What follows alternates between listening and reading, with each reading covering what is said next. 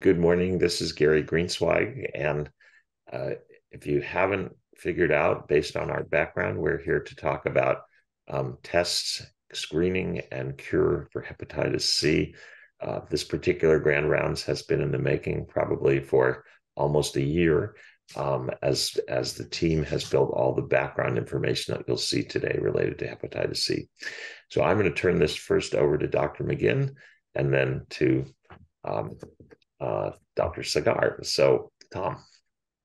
Thanks, Gary. I'm, as you said, very excited to listen to this grand rounds. This is a subject near and dear to my heart. You know, my early career was, treating hepatitis C with interferon and trying to reduce, the need for transplant back in the days of in East Harlem. But so I'm really excited to hear about all the work that's happening here at CommonSpirit. We have some really excellent speakers today. We have Dr. Justin Reynolds, the medical director of liver transplant at St. Joseph's in Phoenix and the chief of hepatology. We have Dr. Saira Khaderi, if I said it correctly, she'll correct me, assistant professor of surgery and medicine at the Baylor College of Medicine.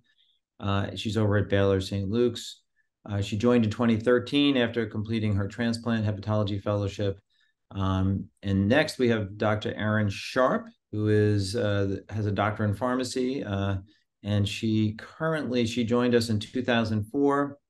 She has over 15 years of experience caring for patients. And let me see what else I can. Erin's specialty is retail pharmacy. Care focuses include patient access to medications, clinical outcomes, and high-touch, exceptional patient care.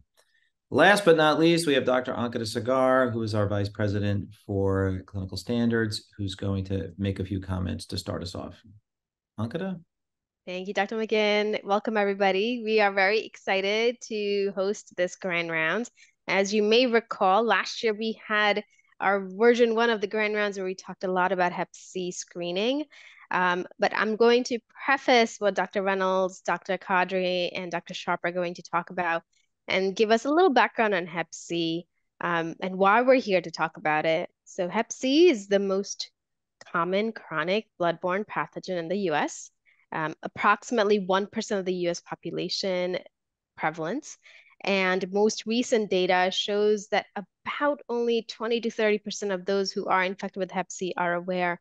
So it definitely is a lot of scope for improving our knowledge and screening.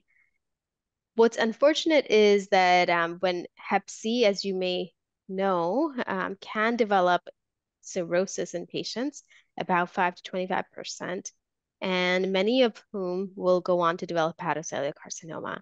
So while screening is important, treatment is equally, if not even more so important in a timely manner to really prevent morbidity and mortality.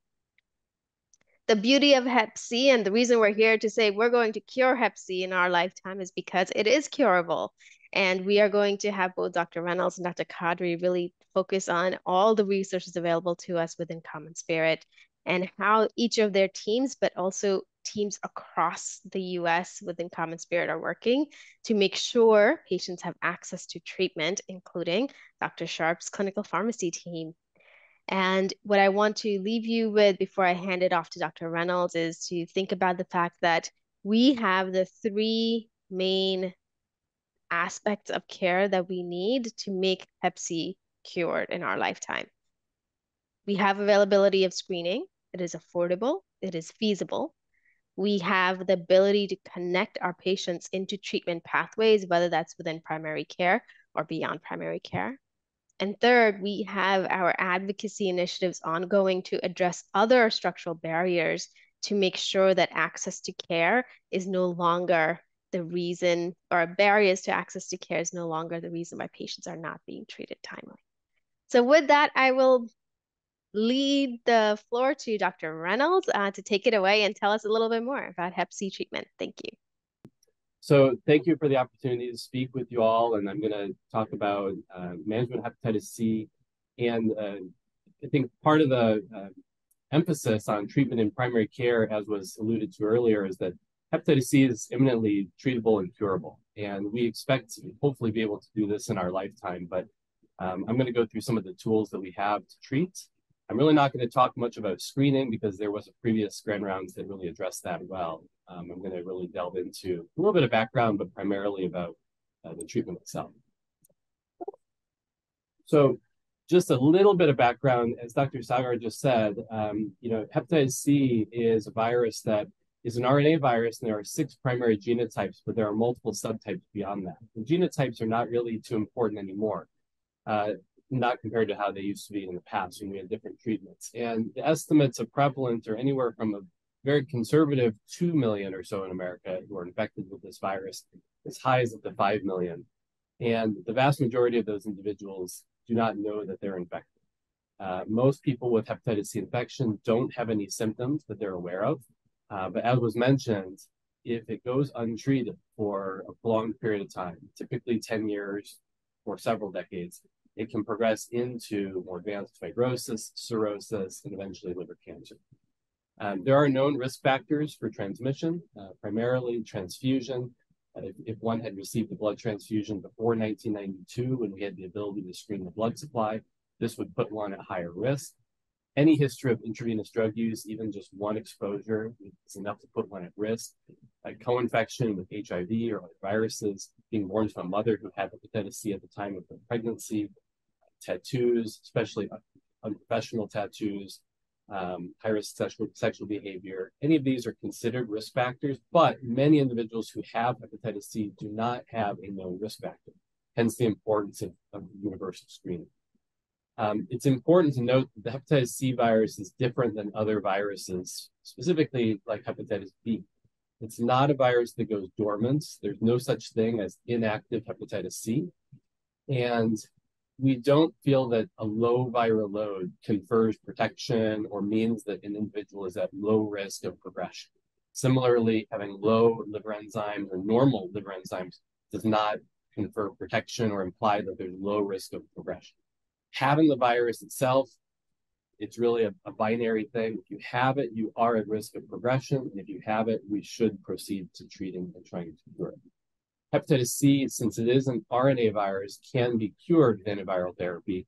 It does not take up residence in your host genome. It can't integrate into your cells and again, be dormant and reactivate at some point. It's either present or it's absent. And our goal is to make it absent. There have been a number of treatments over the years, as Dr. McGinn alluded to. Hepatitis C was first named in 1989, and shortly after, interferon was being used for treatment of it. But as you can see, the treatment cure rates were very, very poor in the first few decades of its use. At that time, interferon, eventually ribavirin, and later pegylated interferon were being used with success rates that were relatively poor overall and a very high side effect profile. This was a very difficult drug to use, and treatment duration oftentimes would last a year or longer, with success rates being less than a flip of a coin. So many individuals at that time were not being treated with the hope that newer and better drugs would come. Now, for the past 10 years, we've been in an era where we have really excellent drugs for the treatment of hepatitis C. We have really not used interferon in nearly a decade. We use ribavirin in sparing circumstances nowadays, but the vast majority of patients are able to be cured and treated and cured with all oral direct-acting antiviral medications with cure rates of well over 90%, really 95% plus. Because of this really amazing transition and development of new drugs for the treatment of hepatitis C, Hep C elimination is within our grasp. And many government agencies and organizations, the CDC, the World Health Organization, have really made this a goal and a target to eliminate hepatitis C in our lifetimes. The WHO has made it a target to eliminate by the year 2030, which some countries are actually on track to do. The United States, sadly, is not. But as part of this white paper that was published last year, they specifically stated that eliminating hepatitis will require using simplified service delivery protocols and aimed treatment towards lower-level health facilities, including primary care, ideally with delivering testing and treatment at the same site to promote that linkage of care. And that's really why we're here, is to talk about how we can help to delivering hepatitis C treatment into the primary care realm, as opposed to in specialty care where it has resided for so long. So this is our guideline that we put together, our working group has put together over the past year, and it's available on the CommonSpirit Physician Enterprise library website. Remember, we can link to it, and if you see all of our QR codes in the background, it will link you to it. And this guideline was written to educate and tell you essentially how to treat hepatitis C in a primary care setting for the vast majority of patients who are going to be appropriate for treatment in primary care. What it will go through are individuals who are being targeted for a quote unquote simplified treatment algorithm. So these are individuals who have never before been treated for hepatitis C, who do not have co-infection with hepatitis B or HIV, who do not have advanced fibrosis or cirrhosis, who don't have liver cancer, who have not had a liver transplant. This guideline is really to address the bread and butter hepatitis C patient that is appropriate for treatment in primary care setting. And in it, you'll find a number of algorithms, such as this one, that go through how we can go about guiding the primary care physician or provider in how to decide whether or not it's appropriate to treat that patient in that setting. So initially, after a patient is screened for hepatitis C, they will have an antibody test that is positive, and it's important to confirm that with a viral load test to document active viremia. But assuming that they are viremic, at that point, we should treat them. It's just a matter of where. And what the algorithm and what our guideline will go through is determining what additional testing is needed to be done and what steps need to be traversed to ensure that it's proper to treat them in primary care. So as I mentioned before, have they been previously treated for hepatitis C? If they have, then they should be referred for retreatment to a specialist. But if not, you can progress through it. Is there concurrent HIV infection or hepatitis B? If so, refer to a specialist. If not, you progress. And again, is there advanced fibrosis or cirrhosis? Assuming not, then they are potentially a candidate for being treated in primary care setting with one of these two drugs, either a daily dose of glucosamine preventosvir or a daily dose of sofosbuvir velpatasvir, which we'll talk about on one of the next slides.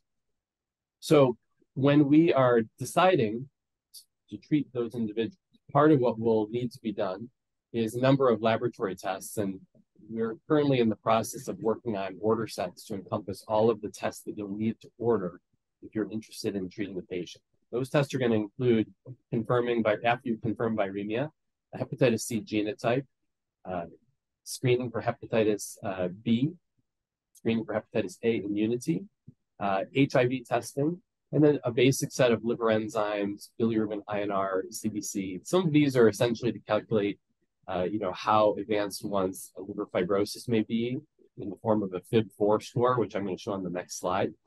But many of these are to establish essentially a baseline. Once you have these tests back, it will be important to calculate FIB-4 tests to assess fibrosis in those individuals. And this is an important step because we want to ensure that in the primary care setting, that the patients who have advanced fibrosis or cirrhosis are being referred to specialty for treatment because their treatment may be slightly different. And one way to assess that is with something called a FIB-4 index, which you can easily calculate. There are a number of ways of assessing fibrosis. There are serological tests, such as the FibroTest or the FibroSure. There are imaging modalities like FibroScan or ultrasound-based elastography. But the easiest and simplest thing that you can do in your own office without any real additional work is to calculate a FIB-4. And this is a non-proprietary calculation, if you will, that if you Google it or put it into MD-Calc, you will find it. The 4 variables that are needed are the patient's age, their serum AST, their serum ALT, and their platelet count. If you have those 4 values and you put them into the calculator, it will spit out a score, such as the one listed here. And so long as that patient's FIB-4 score falls below the threshold of 3.25, that patient is unlikely to have advanced fibrosis or cirrhosis and would then be appropriate for treatment in the primary care setting. Once you've decided that they are appropriate for being treated, you have these 2 primary options, glucosamine preventosvir or GP versus sofosbuvir velpatasvir, which is SOCVEL. And there's not any superiority data for one drug regimen versus the other. They each have cure rates in the high 90% range. There are subtle differences between the two. In the GP regimen here on the left, those individuals will take 3 tablets of the medication once daily with a small bit of food or a meal. The treatment duration is 8 weeks, but there are some drug-drug interactions that you have to be mindful of with this regimen. With the soft vel regimen, it's 1 tablet once daily, which can be taken with or without food for a 12-week duration, with fewer drug-drug interactions overall. Again, our guideline talks about the 2 options. It doesn't push you to use one regimen or the other. There will be some patients where you may not have the option of using one regimen and you'll have to use the other. For most of us who do a lot of hepatitis C treatment, we like to have experience in both because you will sometimes have to use each regimen. But both are well tolerated. The most common side effects are mild headache, fatigue, sometimes nausea. Many patients have no side effects at all. And I think that's especially important these days compared to regimens we had previously. When you decide which regimen to use, an important task will be to check that patient's medication list and ensure that there are no major drug-drug interactions. And the way that we typically do this in our practice is to use the University of Liverpool Hepatitis Drug Interactions website. This is the link here. And when you go to that webpage, you can enter each of the antiviral drugs you're considering, and then any medications from that patient's medication list, and it will populate a table for you, determining whether there are any relevant drug-drug interactions for each regimen you're considering. And if there are, what you need to do about it, whether it be a dose adjustment, whether a medication needs to be held temporarily, or whether that drug is strictly contraindicated. I will tell you in the beginning, it takes a bit of work just to understand which medications are going to be interactions with the antiviral medications you're considering, but there are very few interactions overall. And once you've treated a few individuals, you'll get a feel for which drugs you have to be mindful of. But overall, there are very few. And I think treatment is fairly straightforward and simple. On treatments, it's important that the patient is adherent and tries not to miss a dose if they can help it. Beforehand, we always talk about the importance of good adherence. We talk about the fact that we recommend abstinence from alcohol or other substances, which could be hard on liver function. It's not required that they're sober during treatment, and there's no data showing that active alcohol use during treatment impairs cure rates or in any way reduces the likelihood of cure. But for good practice, we do recommend that individuals be sober of alcohol or really reduce alcohol consumption, just again to limit further injury or harm to the liver.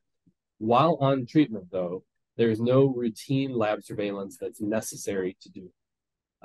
You may wish to check labs or check a viral load while on treatment, but it won't affect your treatment in any way. You will still treat the patient for the full course of antiviral therapy throughout the full length of duration, whether it be the 8-week treatment or the 12-week treatment. And then after the patient has taken their final dose of medication, it will be important to check a viral load 12 weeks later. And that viral load 12 weeks later is to document whether or not the treatment was successful. It's important to check a viral load at that point, not a hepatitis C antibody. We expect the antibody test to be positive lifelong, but the viral load, if the treatment was successful, will be undetectable or negative at that point, indicating that they've achieved an SVR, sustained virologic response, or cure. At that point, assuming they have been cured, no additional surveillance is needed. We don't need to check their viral loads later in the future because they're not at risk of reactivation, as I mentioned earlier. So in summary, once a patient has had confirmed viremia, we want to assess their readiness for treatment, their interest in treatment. We'll look for any evidence of viral co-infection, order the necessary labs to get insurance authorization for approval and dispensing of the medication. You'll need to calculate a FIB4 or do some sort of fibrosis assessment to ensure that that patient does not have cirrhosis, thus requiring them to be referred to specialty. You'll want to check for any potential drug-drug interactions before deciding which regimen to prescribe. And then after educating the patient on that medication, they will proceed with treatment.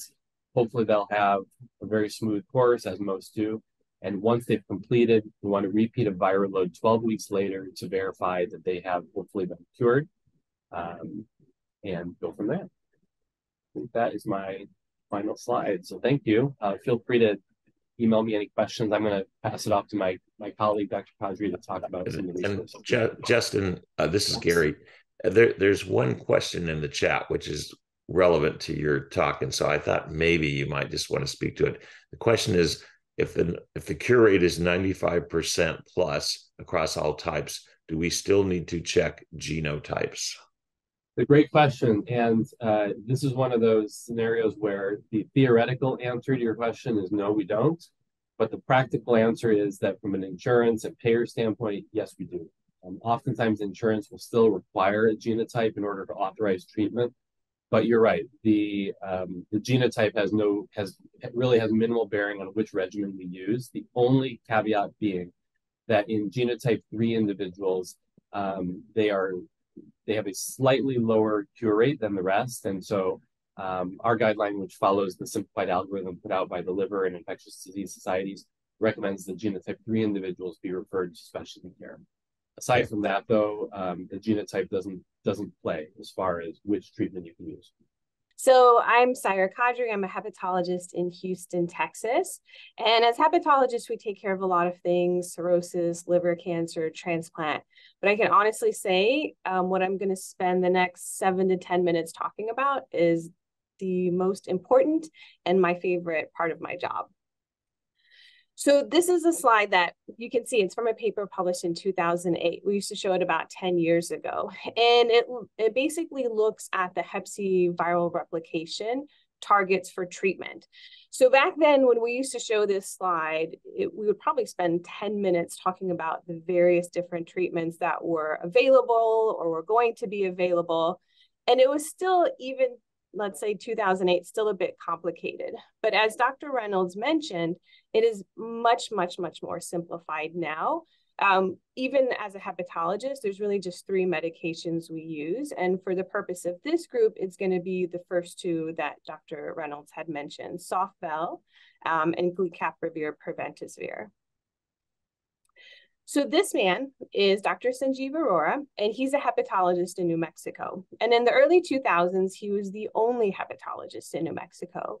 So if you were a patient who had hepatitis C, to get to Dr. Arora's clinic, the wait time was maybe 4 to 6 months. And because New Mexico is so rural, many of the patients would have to drive 3-5 hours just to get to his clinic. So what he found was the patients were getting to him too late. And many of the patients, by the time they got to his clinic, already had cirrhosis or liver cancer. So in the early 2000s, he traveled throughout the state of New Mexico and recruited primary care clinicians, so physicians, nurse practitioners, PAs, and even pharmacists who were interested in treating hepatitis C.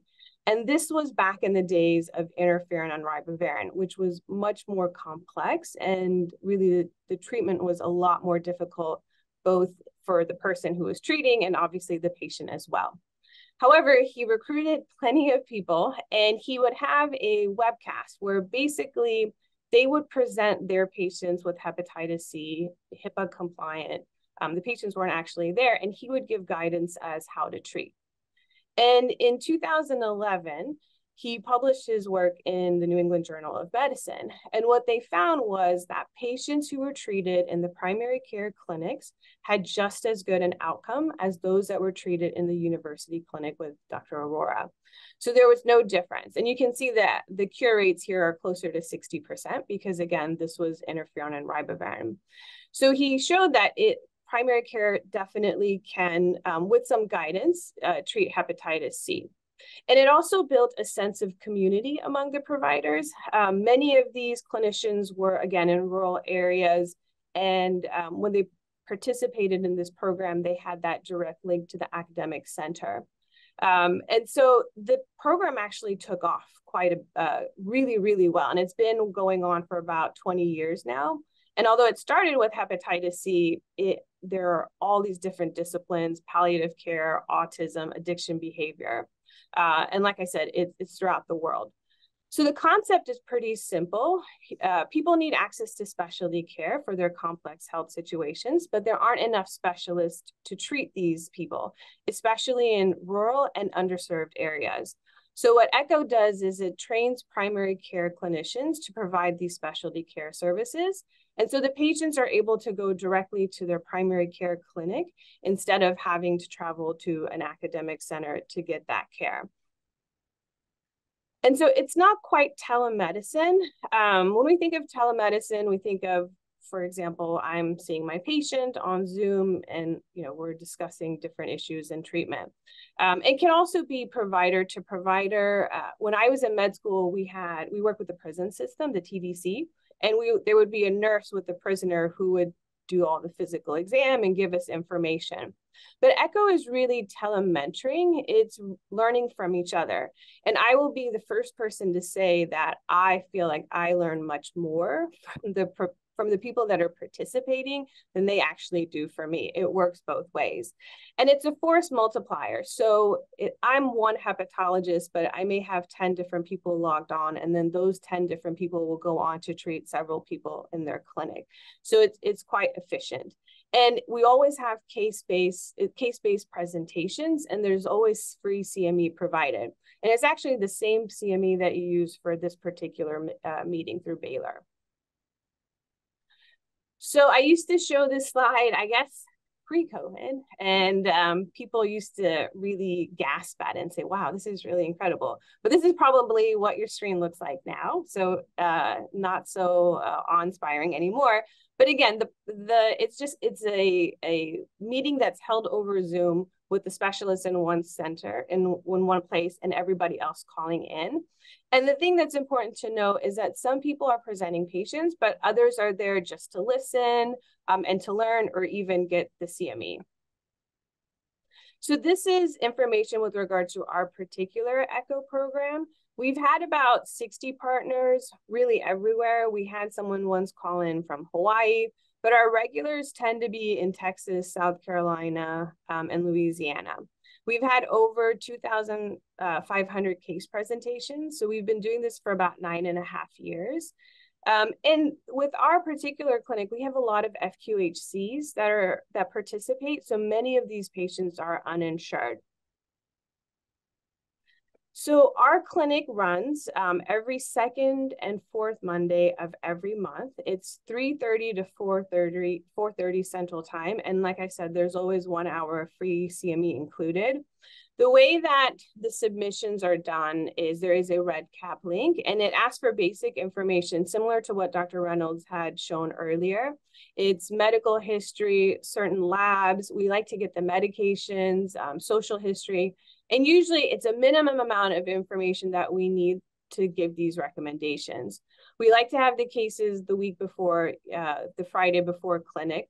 And again, you don't have to present to participate. So if you're thinking about starting hepatitis C treatment, or you have a case that you're not quite sure about, you are more than welcome to log on to our ECHO clinic to either present or just see how it's done. And I feel like people gain a lot of confidence even by just attending a few sessions. And of course, you are always able to ask questions and present your case. These are QR codes for registering for our clinic or to submit a case. And of course, I think these slides will probably be provided later.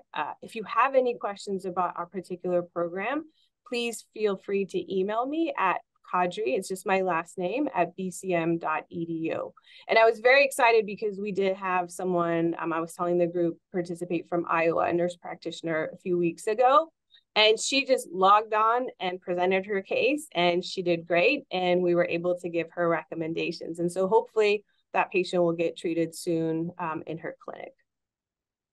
And that is my last slide. Wonderful. And I think with that, Dr. Greensberg, should we move to the panel? I think that should. And we are going to, Erin, I know you're going to speak, but we're also going to invite Dr. Jesse Singer from the Pop Health team just to drop in with us. And so, Jesse, if you're out there somewhere, John, there he is, going to beam you up.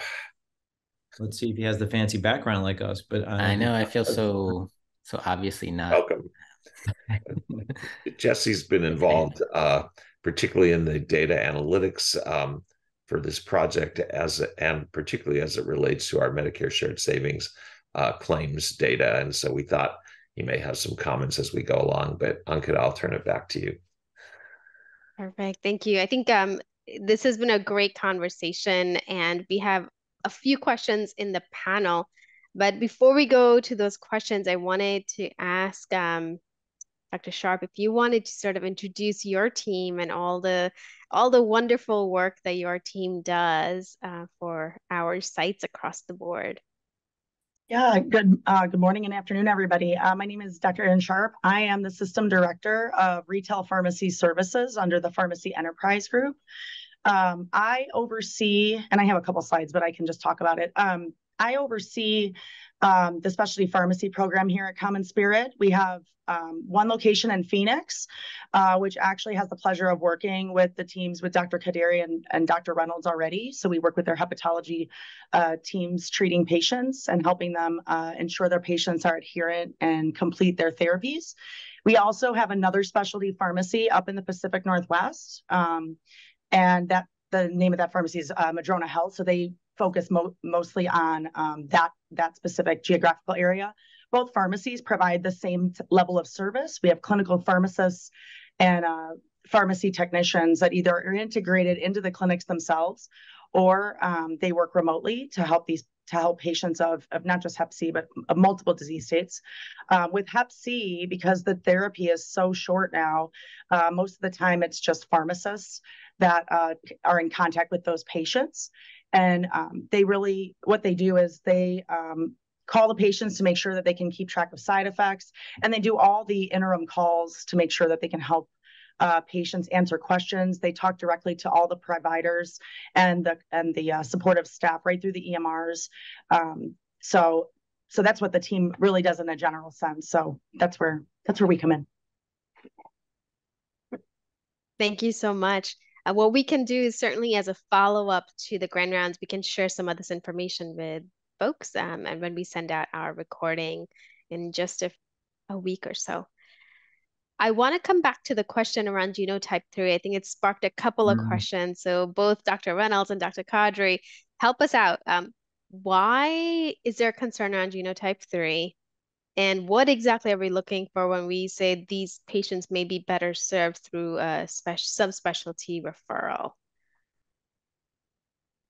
So I can try and address it, and then feel free to chip in. But genotype, so historically, genotype 1 has been the so-called difficult to treat genotype back in the interferon era. But with these newer antivirals that we now have, genotype 1 is quite easy to treat, and geno 3 is the slightly more difficult to treat genotype. That being said, the cure rates are still well into the 90% range. But if you go through the guidelines that are put out by the American Association for the Study of Liver Disease and the Infectious Disease Societies of America, in some individuals who have more advanced fibrosis or who are cirrhotic and who are genotype 3, they have a slightly lower cure rate associated with that, and hence there's some additional testing that's needed for those specific patients. Now, ideally those ones are the ones being referred over to specialty care because we're maybe more familiar with some of the resistance testing that may need to be done in some of those instances.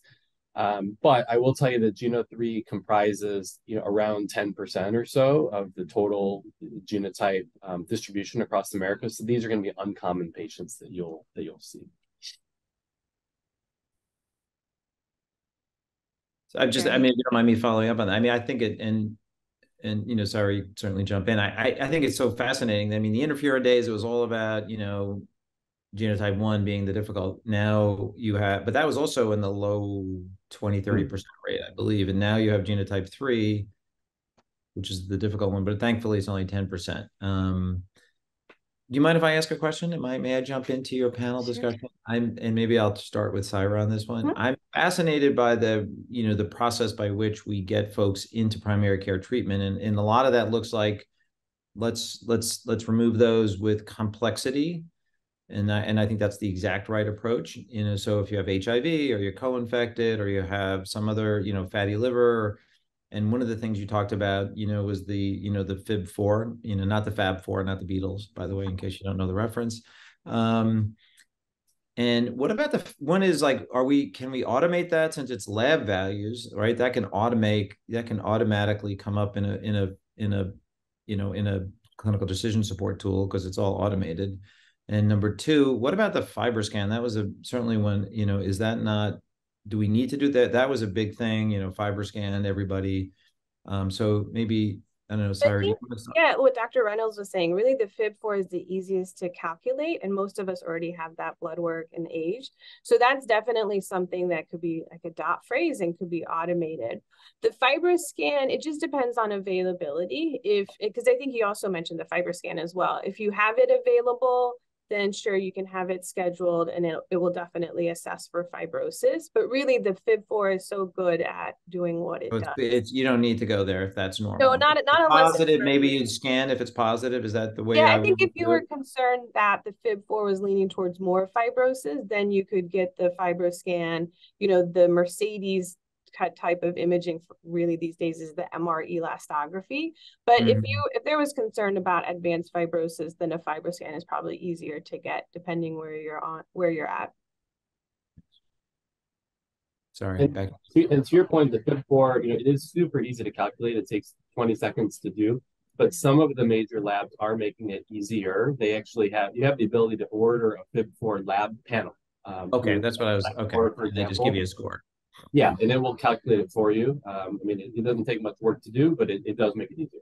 I would love to see it do that and then offer an order set attached to it that would say next steps automated for the doc. That would make life easier. Or the APP. Thank you. Yeah, 100%. And I think to your point, I think those are discrete values that can be easily pulled into even tracking. Like, are we doing the right thing by following the guidelines? I wanted to turn to Dr. Singer and give him an opportunity to talk a little bit about how the population health team has been focusing on Hep C and all the work that they're doing to look at data and how we're actually performing when it comes to screening and treatment. Yeah, sure. Thanks. Good morning. I'm Jesse Singer on the Enterprise Pop Health team under Dr. Stine, and just really appreciate the opportunity to be able to share a little bit about what we're doing around Hep C. I would say it's taken two main paths for us. One is on the data side, like everyone's mentioned, and really in collaboration with everyone on this panel. So thank you. It's been really just fantastic. And so, we're taking a couple of different avenues here. One is using our all-payer value-based claims database. So these are all of our patients under value-based contracts. And right now it's a bit over 1 million patient lives. In a few months, it'll be a bit over 2 million. And so just so much potential there. And we're working to bring in clinical data to that as well. And just focusing on the care cascade here from screening to diagnosis to treatment. Also, our IT colleagues are a big part of this as well. So that's one piece, just being able to support the clinical standards, variation reduction work from the data side. The second piece is the Focus Grant. This is a grant from Gilead that we got starting in 2019. Now we're at 7 sites across 4 different states in CommonSpirit. And it's really focused on the ED, on screening for hepatitis C, HIV, and syphilis. And if positive, a navigator is notified, and they provide the first linkage to care. And that's kind of where the intervention ends. But to date, we've done over 100,000 tests across all of these disease states. And currently, we're working to centralize everything here. Since we just got our master agreement approved by Central Legal, which was not an easy path, but a very exciting path. And now we can really bring everything together and really leverage our size and our scale and make things easier for the individual sites in terms of EHR changes and centralizing the data reporting. So just a brief update as to what we're doing, but really excited about this work going forward. Thanks. Thank you. And I think it dovetails so nicely into how we're thinking about both hotspots, places that have maybe a higher prevalence and a higher need, versus across all of our primary care footprint. So thank you, Dr. Stinger. Uh, I know that we have two more questions about FibroScan. If it's okay with you, I'm going to just summarize them and confirm. So when it comes to FIB4 calculation versus FibroScan, one question says, are there special consideration if there is a discordance in the estimated fibrosis between the FibroSure, which is a different test, and then a FIB4? And is that when you should use a FibroScan? If you could simplify it for us a little bit.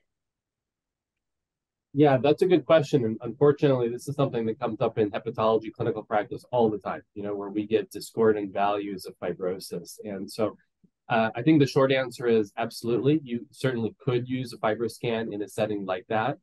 The APRI score, which is an ASC to platelet ratio index, that's that acronym, is probably not quite as good of a fibrosis assessment as some of these other things that we're discussing. So to make it very clean, what all of not only our guideline but the societal guidelines recommend is FIB4 for screening. I think if you just did that, you'd probably be just fine. Most individuals, even if they are on the borderline of advanced fibrosis cirrhosis, are still going to be treated with the same regimen. So it's not going to make that big a difference. And that FIB4 is going to be quite good at discriminating for the patients with really advanced, cirrhosis, like the individuals who are full-blown cirrhotic. I think the FIB4 is not going to miss those people for the most part. So, but to answer your question, I would use FIB4 to start with, but if you are unsure or have discordant results, I think FibroScan is totally appropriate in that setting. And like Dr. Reynolds was saying, most of it for patients, even if they had early cirrhosis, the treatment is the same. But I think it's important to get them into specialty care because they need follow-up for liver cancer and for progression, even if we do treat their hepatitis C. So it's not even that the treatments would be different or primary care couldn't treat them. It's just that they need that link to specialty care anyways, and then we can determine kind of how far along, how progressed they are. Can I follow up on that? Because, so I think, part of what we're doing is trying to ease the path into treatment. We are identifying and then simplifying, entry into therapy.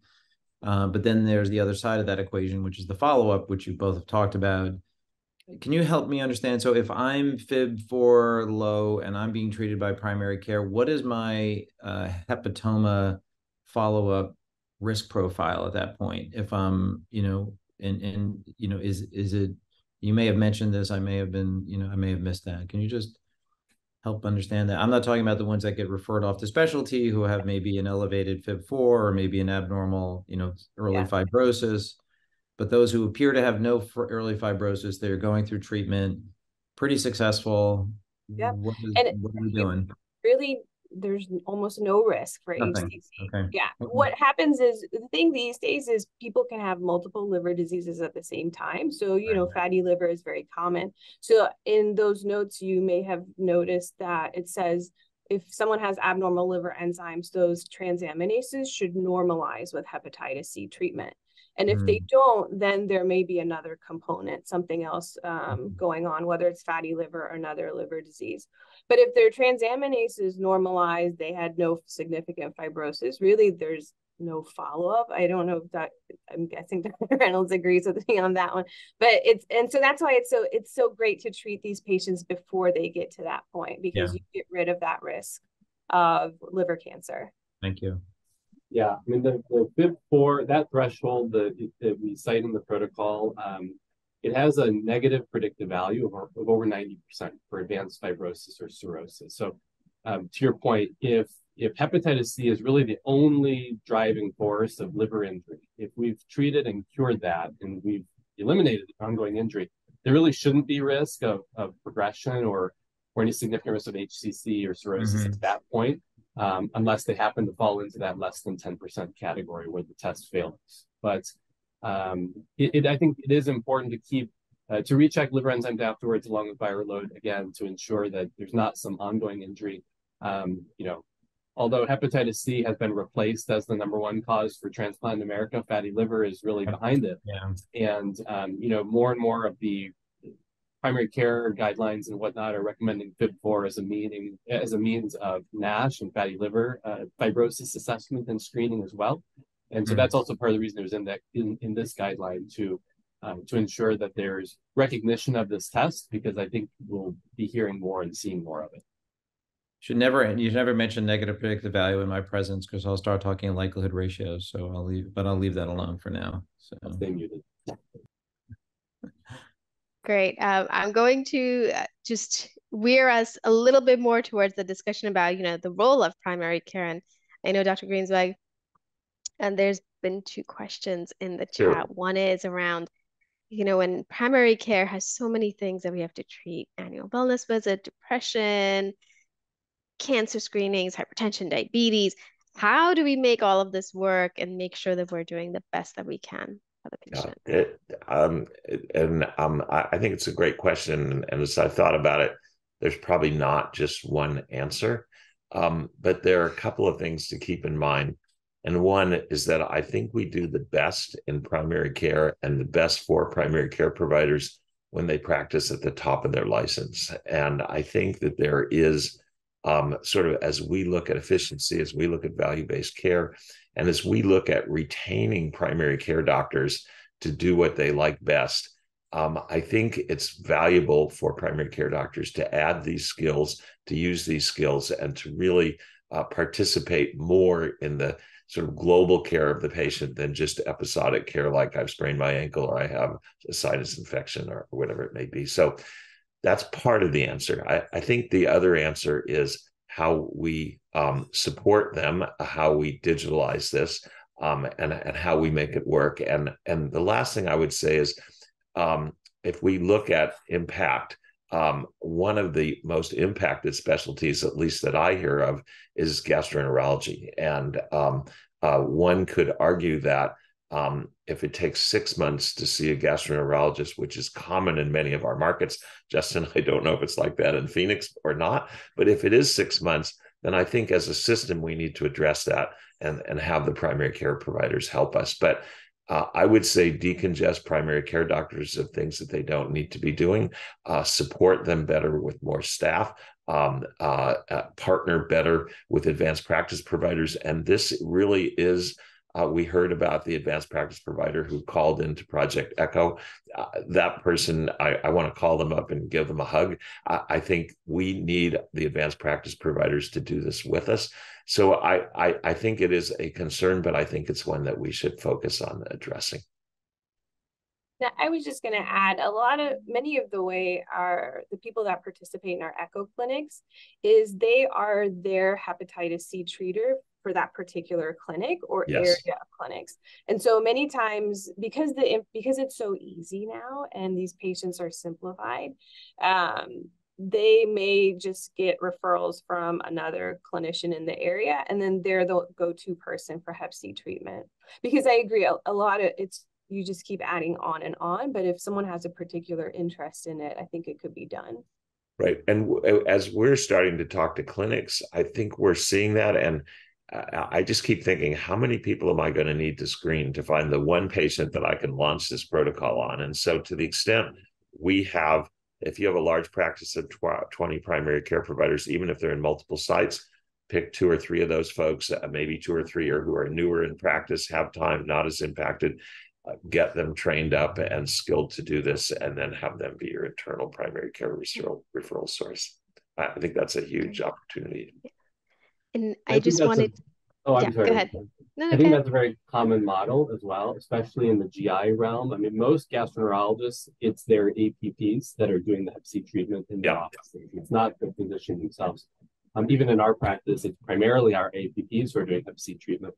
The one other plug I will give to treatment in primary care and is that, and I'm sure Dr. Khaderi can attest to this as well, I've had so many patients over the years who have known about their hepatitis C who have not come to hepatology clinic because of the stigma associated with it. You know, they don't want to come to a liver clinic. They don't want to sit in the waiting room.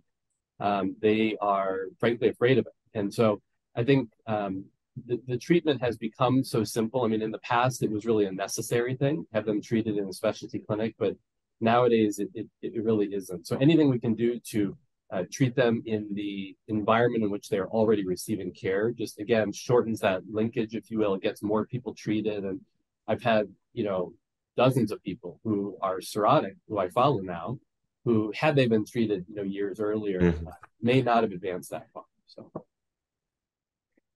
I wanted to tie this up nicely because I think this was mentioned earlier, right? That we're not expecting our primary care teams to do this in a silo.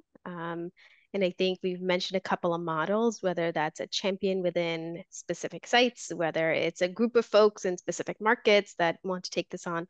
But I think I want to plug two things. One is, of course, the wonderful work being done under our specialty pharmacy teams.